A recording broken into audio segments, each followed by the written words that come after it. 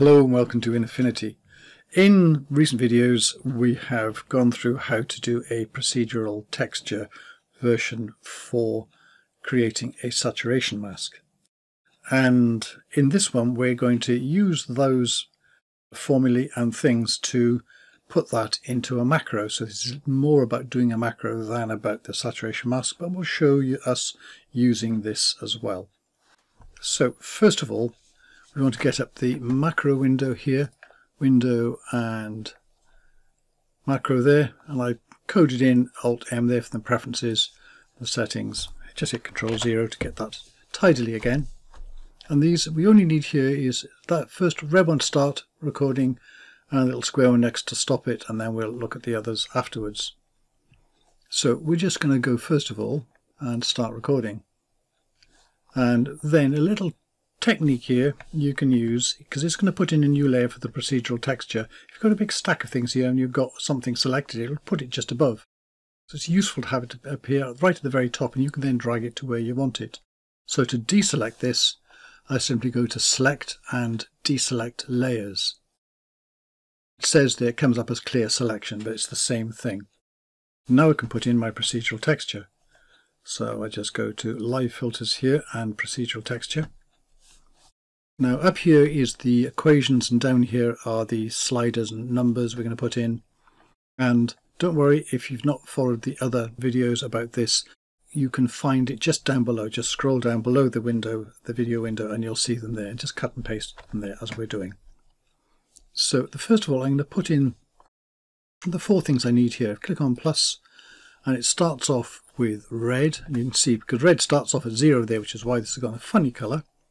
If I get plus again, it doesn't put red in again, it just finds the next one, which is green, and then blue, and then the last one is A for alpha, which is transparency. Red, green and blue are going to be used for the visualization of the mask, and alpha A is going to be used for the actual mask itself. So just cutting and pasting these quite quickly, Control C from selecting it, and Control V, pasting it in here. I've just got in another screen to cut and copy and paste, so I'm going to copy from here and put that into the green, and you can tell, see there's a G at the end and then there's a G here, those should match. And blue, and put that one in there, and then A for alpha. We just copy that one there, Control C and Control V, paste it in there. And nothing has happened here because we need the variables in down here, because you can see the A, B, C and so on up here. When there's nothing here, if it doesn't know what to do, if it thinks it doesn't understand your macro, it just won't make any change whatsoever, which is usually a bit of a tip. So we've also got the variables from down below. So the first one is -1 to 1. That's A, which is the same. A is going to be up here. And we call this stretch and squeeze because that's what it does to the histogram. You can call it anything you want. Then B is the next one, and that's often a you can put in Z there, but you can also put in an R, because an R simply means you can put in a fraction. So I'll just put that in rather than the Z that I've been using before. So and that's Control C. This is stretch boost, which you stick in a number into this, and it has a kind of amplifying effect on the mask. So the next one is C, is -1 to 1 again, and that is shift.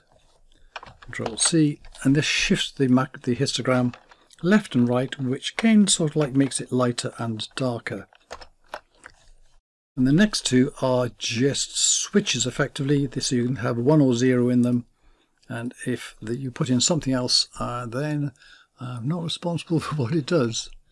You can force it in to stay at 0 and 1 using the clamp formula, but I didn't use that just for simplicity here. And this one here switches between preview and mask. So you can see here, once I've got all the A, B, C, D, E in, it starts to do something, and this is our mask. And up here is the histogram. You can see here, if I say move the shift up here, it would just make the whole thing lighter by shifting the histogram up and down and back the other way. And similarly here, if I stretch this one here, then this stretches the histogram and I can squeeze it back the other way. So, but leave it on 0, and stretch boost is just going to increase the number there, and it amplifies the effect up here. So I've got this now, so all I need to do now for the last thing here, by the way, changing this here, nothing changes up here until I go on to something else. So if I click up here, I'll say saturation mask, open brackets, basic, because I might do some other ones as well. And then I'll just select that and Control C, because I want to copy that, because I'm going to use it in a minute, because this is now about done. So I hit the stop recording here. Then if I want to play it again, and it can be a useful thing to do, I'll right click here and delete that. And I hope this is right, because if I click this again, it should replay this, and there you go, it does it just as I wanted, including the name in it. And so what I can go here, the next one here, don't hit this one here because it says reset and it will delete everything until you've added it somewhere. You can either add it to the library or you can export it and import it, and that will export will save to a .af macro without an S at the end. AF macros is for the library file. So in here then I will just go to this one, you say add to library. There's a whole bunch of categories you can use, and these are all the various macros I've written before. Most of them are in the resources section. Again, there's a link down below. And I'll just Control V paste in that, so which makes it the same as this here, and say OK for that. And this automatically brings up the library. Here you can also bring up the library from in the Windows section there. So I'm going to go to the default there, and there it is at the bottom.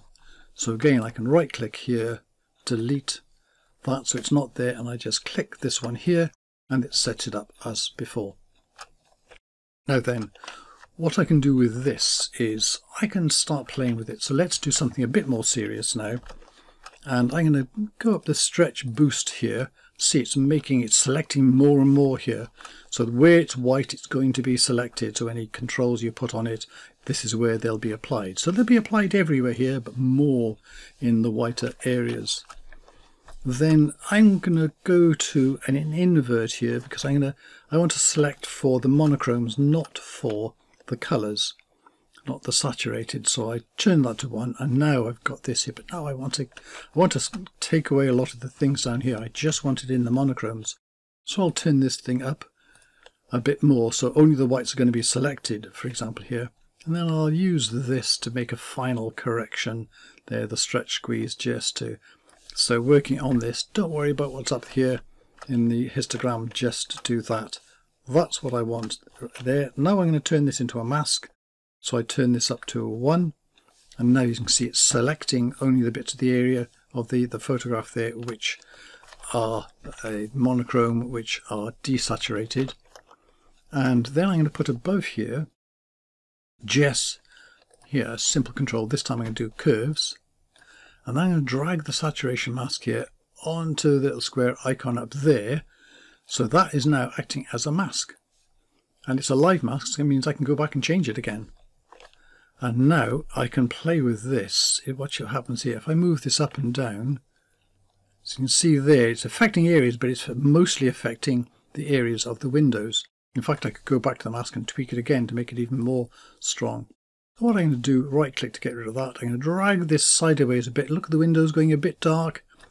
And then I'm going to pull this up again here so that it only applies down in the dark areas.